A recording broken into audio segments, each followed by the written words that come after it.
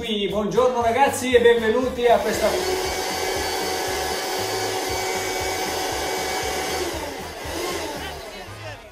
Scusate, interruzione. Dicevo, buongiorno ragazzi, benvenuti a questa strepitosa... Oh, la finisce no, che sto lavorando! Scusate ragazzi, ma è arrivata mia sorella, una maniaca delle pulizie, si intende? Una maniaca delle pulizie, una roba proprio assurda. O che anni da volare? Dicevo. Si è sdoppiato lì, sai? Che sdoppiato? Ma guarda un po', quello lì, non che fa va male, ragazzi, sto lavorando! Lo sai o no? Guarda questo. Incabarcala, lasciala andare. Vabbè, scusate, comunque dicevo che oggi disegneremo un personaggio famosissimo. Ma Dai, certo, dai, sui piedi, va che sporcizia che c'è qua, sui Allora. piedi, tira su sti piedi. Oh signore, ma ti levi o no? Ma vai via, no! Scusate, ma guarda, no, Ma che fretta c'era, maledetto! Mamma mia, io non lo so. Uè, ma sono qua i tuoi ragazzi? Ma sì che ma sono che belli io, che dice. sono un po' sporchini Ma però, lasciali aspetta stare, un attimino no, che li dai, pulisco. Vai via, vai via. Oh, ma che prenditi fretta una c'è? pausa, ma proprio adesso devi mettere Vado, sì, ma sempre Insopportabile. Allora, scusatemi tanto, veramente. Comunque, ragazzi, dai, prendete carta e matita e pronti a disegnare un fantastico robottone, il Daitarn 3, quindi attacco solare!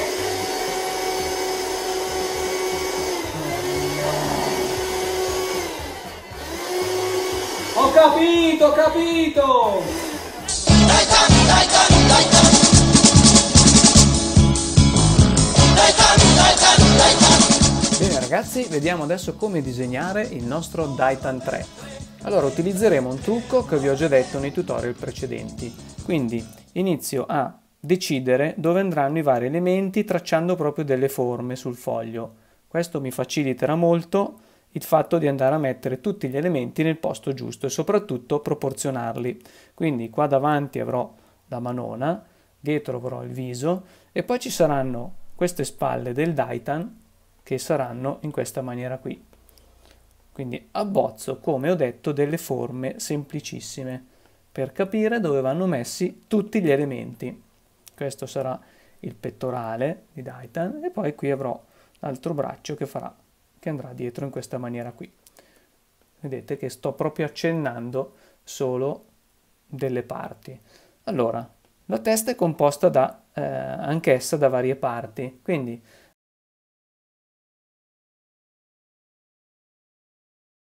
andiamo a capire quali sono, diciamo così, gli spazi che formano la testa. Allora, qui in testa ha questa specie di, chiamiamola così, corona, fatta in questa maniera qui, che va su. Poi ha un casco, qua ci sono gli occhi, qua c'è la parte del mento, che è fatto in questa maniera qui. Gli occhi vanno dalla parte di lì e poi il mento va giù. Qui abbiamo il proseguo del mento e poi il Daitarn è fatto in questa maniera. Il Daitarn ha una particolarità, è un po' come quasi tutti i robottoni. Quando lui parla la bocca si deforma, nonostante sia di ferro, ha questa capacità di far deformare le labbra quando il Daitarn parla. Allora, poi ha, diciamo, sulle orecchie queste specie di gusci, chiamiamoli così. Questa è la punta che va giù. Poi abbiamo il naso del nostro Daitarn, che è fatto in questa maniera qui. Gli occhi, che sono esagonali.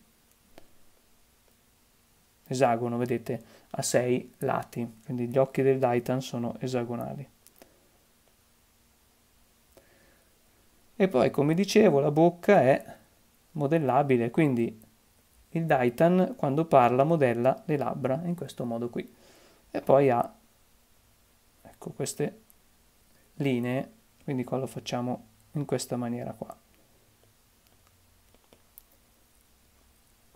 Poi sulle spalle ha anche qui queste protezioni che sono fatte in questa maniera e di là uguale. Poi qui intravediamo il il disegno che ha sul petto, e dietro ovviamente ha le ali, queste specie di ali che ha dietro, così. Ora, diciamo che è imbastito, non facciamo altro che andare a prendere un pennarello o una matita un pochino più consistente e ripassare i contorni.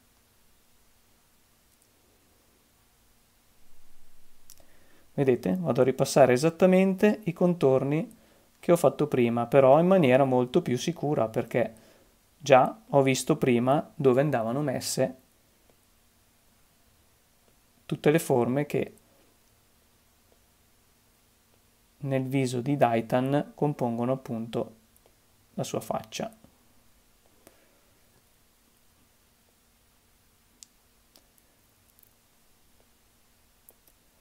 Vedete? Ecco, in questo modo. Poi li possiamo ovviamente, adesso che stiamo ripassando, dedicare un pochino più tempo anche per i particolari. Quindi qua possiamo fargli delle sfumature in questo genere qui. O possiamo anche fargli lo spessore appunto delle varie maschere, cosa che prima non ci badavo, perché quello che mi interessava prima era capire gli spazi. Quindi questa parte qui è fatta così.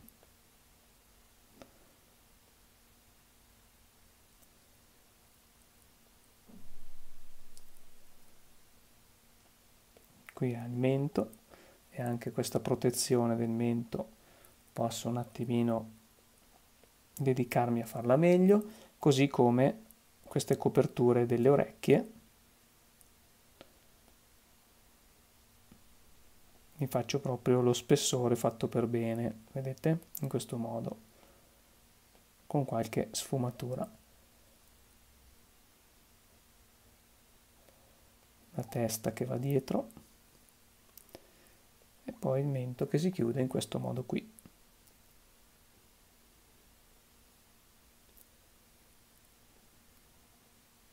Qui ha una parte che è nera e anche la bocca la facciamo nera e poi facciamo le labbra sopra così. Ora dedichiamoci alla manona che abbiamo qua davanti. Vedete, abbiamo proprio una manona e faccio le dita chiuse a pugno in questo modo. Qui faccio il pollice. Ovviamente, essendo una manona così grossa, è in primo piano, quindi anche qui mi dedico magari a fargli qualche sfumatura che ricordi un po' il ferro. Poi gli facciamo la spalla, che è comunque una copertura, anche qui qualche sfumatura non guasta. Lo stesso di là.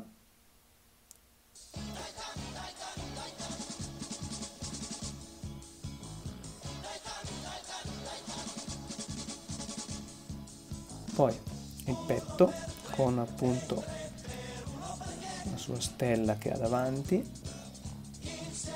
Qui dall'altra parte ovviamente ci sono le altre coperture delle orecchie fatte in questa maniera qui. Poi qui sotto il collo ha anche questo tipo di protezione. L'altro braccio si intravede appena, quindi glielo faccio in questo modo. Qui faccio sempre qualche sfumatura, vedete, questi segni servono a sottolineare, che danno l'idea insomma che il Daitarn è fatto di ferro. Poi concludo con le ali dietro, anche loro li faccio lo spessore e poi li posso abbellire con diciamo tutti questi segni che hanno anche loro all'interno. Poi posso addirittura fargli questi segni qui che sono appunto i segni della sua raggio solare, della sua arma che è il raggio solare. Ragazzi, ecco fatto il nostro Daitarn. Ora coloratelo come meglio preferite. Ciao, alla prossima! Eccoci di ritorno ragazzi. Allora, Ho visto un re, siete di scusate, ho visto un re. allora, adesso che mia sorella è andata in pausa, vi ricordo di mettermi un like, sempre se il video vi è piaciuto, Te facevi proprio schifo, Perché loro schifo? sono bravissimi. Ma senti un po', te che sei lì a parlare, ma se io volessi per esempio disegnare anche io, come devo fare? Sentiamo? Se devi disegnare dei personaggi vai sul canale YouTube. Che cosa? O ci vai te nel tubo, maleducato, tu non sei altro, ma guarda te che modo di fare, vai nel tubo, Il canale mi dice. YouTube è un canale che c'è online, lo sanno tutti, no? Basta che vai su YouTube, digiti come si disegna Luca Galimberti, appariranno tutti i miei tutorial pieni di personaggi. Che dispiacere se ti vedesse la mamma! Ma sì, Trovo tutto per non lavorare. Dai, via, che ci vuole, porcile ci vuole, c'è qua un porcile ci vuole, una gallina per te ci vuole, capito? Via. Sei tu la gallina! Va bene ragazzi, io vi saluto e chiudiamo qui perché con quello in giro non si può proprio lavorare. Pronto? Ma sì, come stai? Sto benissimo. Ho quello il mio telefono. Oh, ma sai cosa mi è successo? Stamattina vado mica da panettiere, sì, quello là all'angolo, sì. Chi ti trovo? Ottavio! Oh, non c'aveva più neanche denti, tutti ci ride! Ma pensa a te, Ottavio, senza neanche denti. Ma cosa vuoi? Ma fai parlare un attimino, sto parlando con la mia amica, dai, continua a far finta di lavorare, te, madonna, se ti vedesse la mamma, se ti vedesse. Ma sì, no, e poi sono andato anche da panettiere a comprare la pasta. Basta zitto, fammi parlare. All the time I tried to find the words of my chanson.